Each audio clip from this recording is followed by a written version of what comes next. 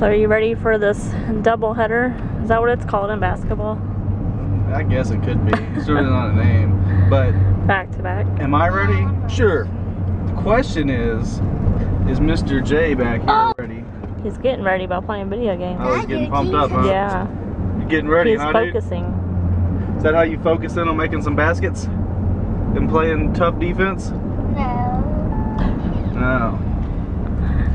You know, I've learned that I'm gonna be super excited whenever he does super great. And I'm just gonna try to be mellow the rest of the time. Because I don't want to get overly excited from seeing how he does in practice and other stuff, and then kind of, you know, like it's not that I'm disappointed in him or anything, it's just that it's like a slight letdown because I know how good he is. And it's not that I'm pressuring him to be good, it's just he is good.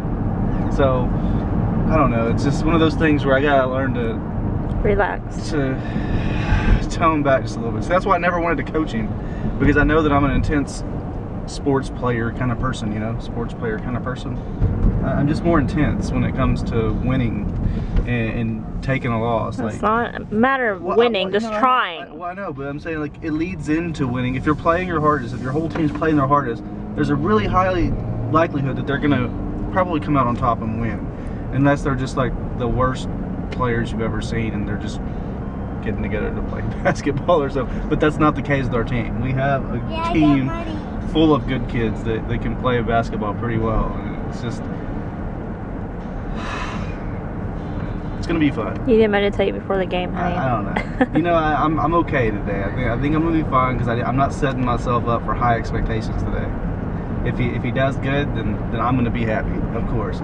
If he does bad, I'll still be fine. It's not like it's gonna be the end of the world, you know. But it's just knowing that your child is really good at something, and the effort that gets put forth isn't always at the top of his effort level. Like I said, I think it still comes down to being shy. I think a lot of it does. And intimidation, because he knows they're third graders. Yeah, I think that just in his head, knowing that they're third graders, it's intimidating to him. And of course, they're all taller than he is. Yeah, they are. But hey, there's lots of short people in the NBA, you know. It's not all about your height. Of course, height helps.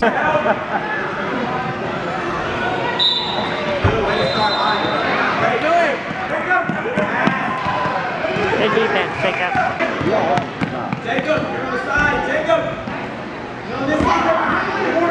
Get it. Good pass, Jacob.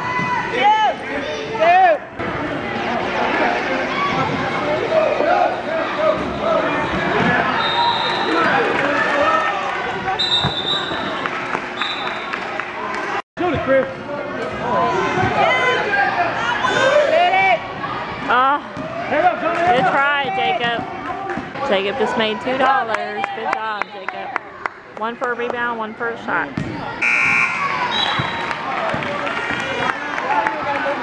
21-4. That was an ugly game. We lost.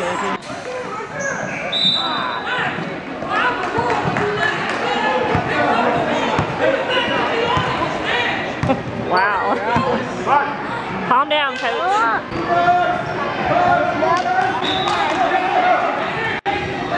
Move around. Get it. Woo! Good job. I did. I got it. Another tough loss. 8-20. But look how big these kids are we played. They're pretty big compared to our guys. That's a lot of doorknob stuff here, guys. Since we've lived in this house, we've had brass doorknobs and stuff, and Amy she hasn't been a fan of it. It's just we really haven't felt like getting around to doing it, I guess. And this weekend was a nice weekend outside, and we figured, hey, we're gonna be spray painting, and it'll be awesome. We'll have lots of fun, and we decided to go ahead and break down and get rid of all this brass, huh? Yay. Hey, it's your idea. Hey, would you rather spend like $300 or $400 replacing them, or $60 to paint? I guess we'll be Pinteresting in them. How was your basketball game today, dude? Yeah? Did you make any baskets? One? Nice. And I tried to... We see your belly. I tried to make it, but I missed, and then I got a rebound. Yeah, so you took a shot and missed it. Got a rebound in one game, so you earned $2 there.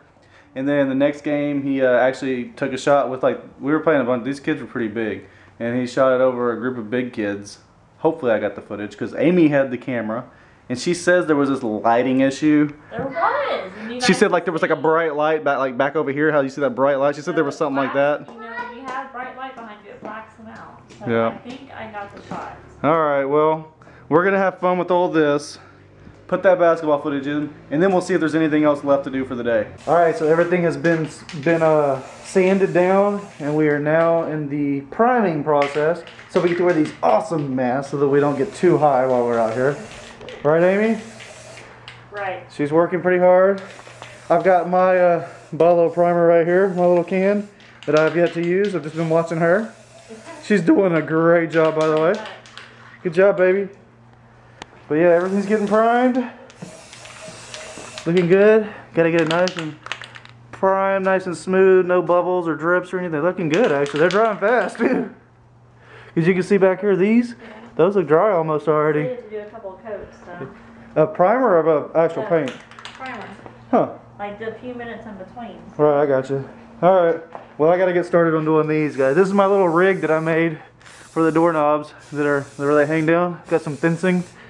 Just go straight over, so that'll be nice and easy. I'll show you some more of the process as we go along here, because I know some of you might want to change your doorknobs around. It's really simple, besides all the long time-consuming work. It's simple work, though. So here's everything finished priming, guys. It's kind of dark in here because I turned the light off in the garage. And then got all these over here, these doorknobs and all the little lock pieces. It's all here. All the screws, everything got primed. Looks awesome. Like I said, it's dark in here, but we're done for tonight. We're leaving the garage door open for like 30 minutes to let it air out, because you get pretty high in here if you don't have a mask on. Like right now, I don't have a mask, so you know. And then tomorrow morning we're gonna come back through and we're going to actually paint.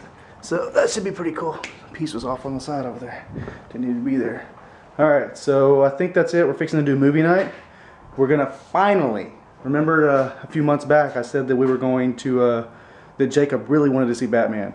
And I was kind of torn. Should I take him to the theater and see it? And I finally decided on not taking him to the theater. I figured I'd wait till DVD. So if it seems like it's too intense, I can turn the movie off. So we're gonna watch Batman now. It's gonna be pretty awesome, I think. But we'll see. We'll see how it goes, and we'll give you a review when we're done. We'll let you know what we thought about it, and if Jacob was able to make it through the movie or not. What are you doing over here? Aren't you supposed to be watching a movie? I am. No, not shaytards. No! So how was the movie, honey? It was good. Yeah? Okay. She's done with the vlog today, guys, because we watched the movie. Her friend called her like 45 minutes into the movie, and they talked for 45 minutes. No. And then she just left the area for the movie. She left the movie theater over here to go sit over there and watch Shaytards. I couldn't get into it because I was on the phone for so long with my It was a phone. good movie too, and you missed it. Okay, I can watch it another day.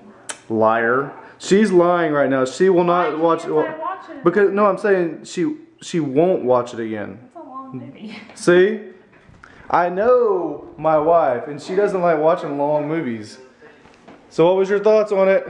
Really good. Huh? It was really good. Was there parts of it that you didn't like though, or is it kind of long in parts of it? And parts I didn't like. Like what? When Batman, I thought he died. He almost died. Uh-huh, but he saved Gotham City, huh?